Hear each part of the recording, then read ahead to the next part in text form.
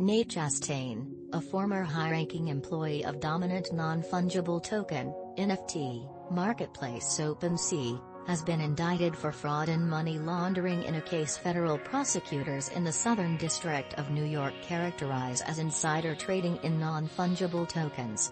In 2021, Chastain, then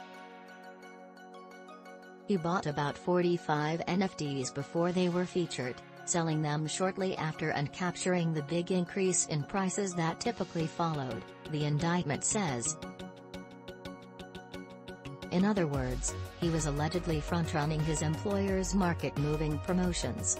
He typically sold those NFTs for between 2 and 5 times the purchase price, the indictment says.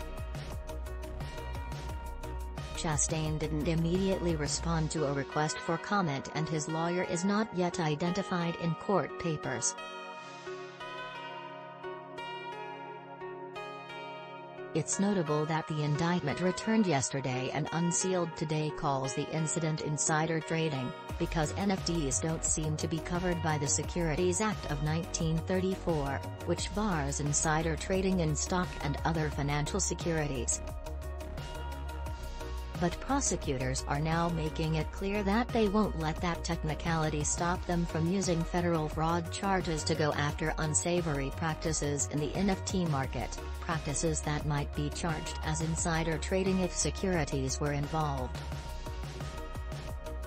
Today's charges demonstrate the commitment of this office to stamping out insider trading, whether it occurs on the stock market or the blockchain, said U.S. Attorney Damian Williams in a press release.